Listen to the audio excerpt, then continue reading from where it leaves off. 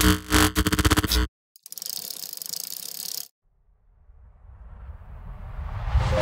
wanted to start the video by saying this is one of the longest projects I've been working on, but then I realized all of my recent projects took me 1 to 2 years from the point I had an idea in my head to the point I started the build. So it's not something special from that perspective, but nevertheless, it would be a dream build, because in this year and a half since I started the project, I've managed to buy all parts I've been dreaming of, including trick stuff peak hollow brakes that have 12 months waiting period. I guess there are some benefits of long builds. I'm planning to route all hoses and cables internally, and from my previous videos you know I like fully invisible cable routing. I've done this on my road specialized ATOS S-Works frame, and I've also done this on my gravel sire frame, but on a mountain bike this is a different level of complexity. Counted like 6 different cables and hoses and wires that I need to route internally and hide, so it would be a very difficult but interesting project. And with the hidden suspension on the new Scott Spark frame, this should allow me to achieve a super clean look. As always in my videos, I will first talk about the components that I have for this build and why I chose them and weighed them, and then I will build the bike and check the final weight. But feel free to jump between the chapters. So let's start with the first and main component of every build, the frame. And if you followed my channel long enough, you would know that I had a previous generation Scott Spark that in the lightest configuration weighed less than 9 kilograms. You can watch the video about it on my channel. And in the Downcountry configuration it weighed less than 10 kilograms, so this included the dropper post, bigger tires and 120mm fork. When Scott released their new Spark with hidden suspension and hidden cables, it was love from the first sight until I checked the price. In the lightest configuration with HMF SL frame set, a similar frame set that I had on my previous generation Scott Spark, the bike costs £15,000. This is crazy. And it weighs 10.3 kilograms, which is not very impressive, to be honest. So I decided to do what I've done many times before with other bikes, is buy the cheapest configuration, which is Scott Spark RC Comp version that cost me £3,600 in the UK last year. I think they've raised the prices this year. And then take all components of the bike, sell them, and then build the new bike using lighter components on that frame. I'm pretty sure I can build the bike which would be lighter than 10 kilograms, including pedals, which is half a kilogram roughly lighter than the most expensive version of Scott Spark RC, and spend much less on it. So at least this is the idea. And even though this is a heavier HMF frame, it weighs just 2,182 grams, including all hardware and also the chain protection. This is roughly 250 to 310 grams heavier than the lightest HMF SL frame, depending on how Scott weighs their frames, including hardware, excluding chain protection, or vice versa. And it was a good surprise for me because Scott doesn't show the weight of their HMF frames on their website, so I was ready for something around 2.3 kilograms. To reduce the weight of the frame and to achieve this custom look, I sent it to Jack, who painted my ATOS S-Works frame.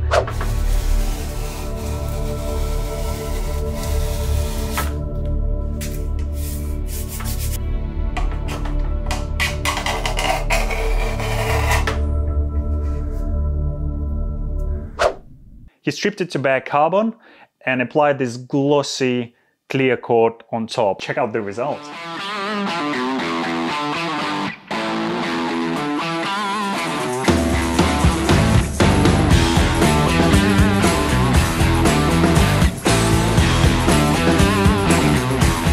Silver leaf logos can't be applied directly to raw carbon. Jack had to apply 2 layers of clear coat.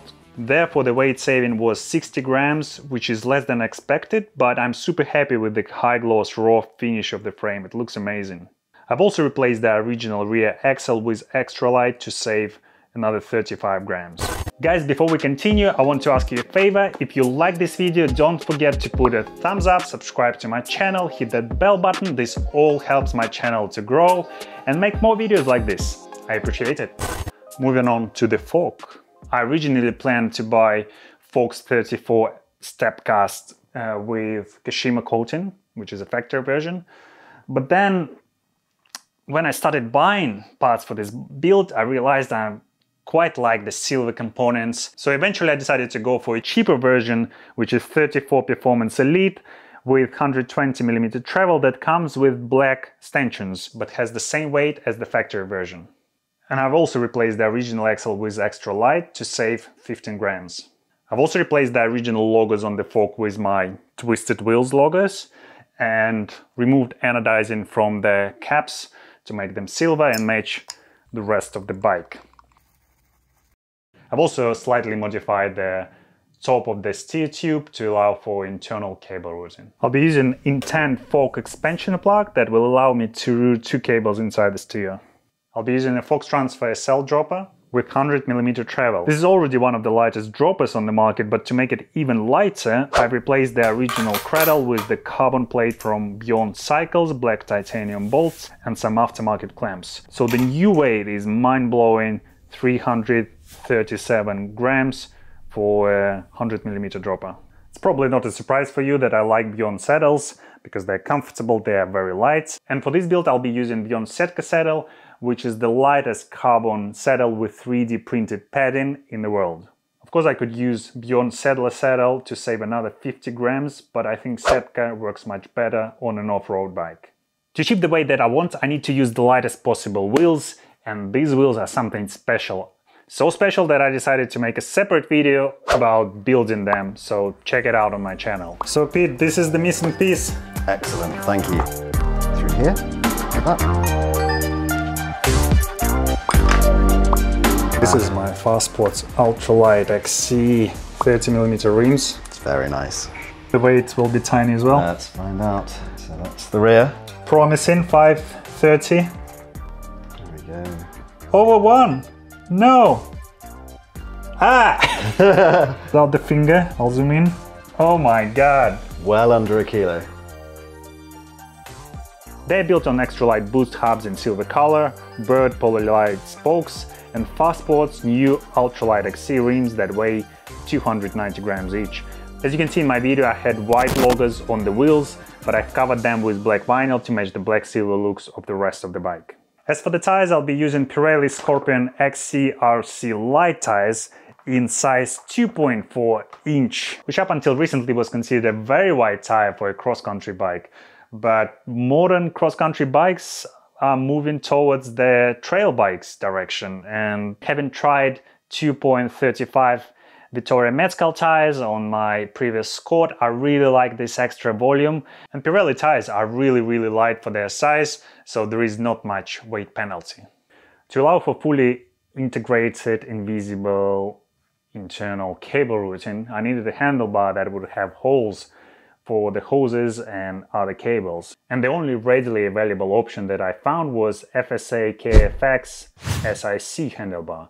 The design reminds me of the previous generation Scott Spark handlebar, which I quite like. It came with the logos that I removed for a clean raw carbon looks and with spaces that were designed specifically for this handlebar.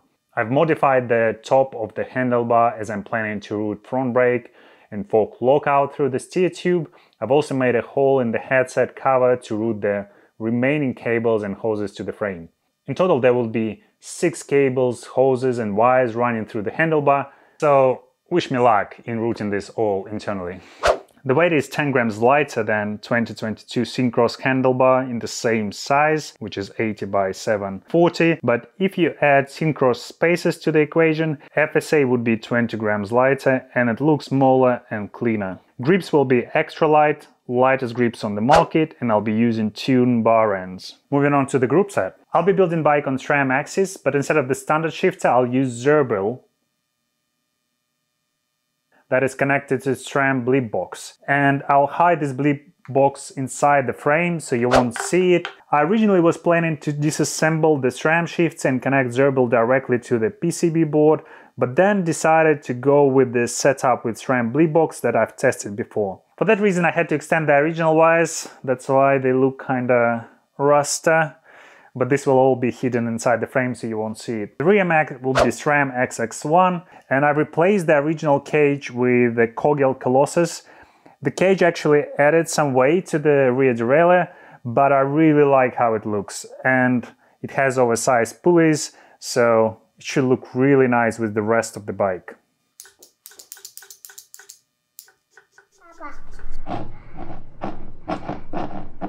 Spinning well? Yes. Ceramic bearings.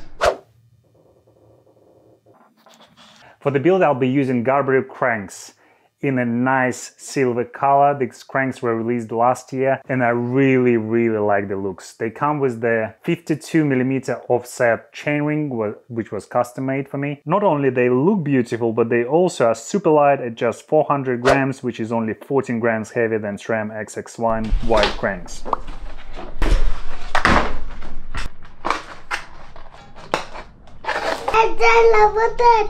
I'll be using Garbaruk 1048 XD cassette in silver color that I used on my previous Spark, and it performs great. As for the brakes, I finally managed to get hold of Trickstuff Piccola carbon brakes. Lightest XC brakes on the market, and if you believe the internet reviews, these are also one of the best performing brakes on the market. Unfortunately, this comes at a cost. I bought them with a small discount and still paid eye-watering £800 and had to wait over 12 months to get them. This is crazy. Damn, I hope my wife doesn't watch this video. And finally, the pedals are Crank Brothers Egbeaters 11. These are the lightest mountain bike pedals that also offer really good mud clearance. And I've been using different models of Egbeaters on my other bikes like cyclocross and gravel, and I really like them. So yeah, this is the way to go. I'm sure you've been all waiting for me to finally shut up and start building the bike, so let's do it!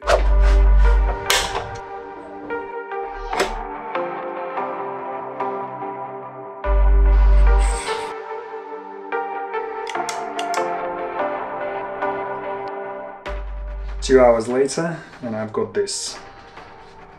This honestly looks ridiculous, but I think it should work.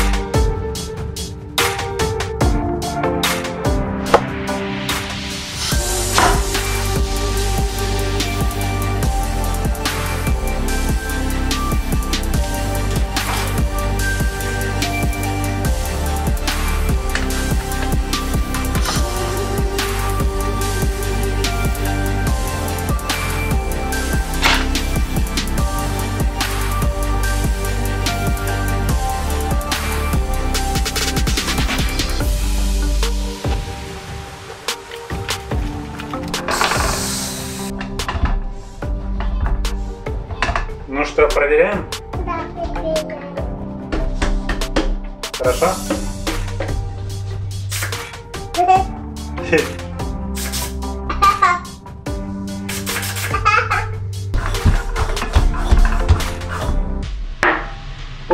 Готово! Готово! Is it light? Нет. Нет, скутер.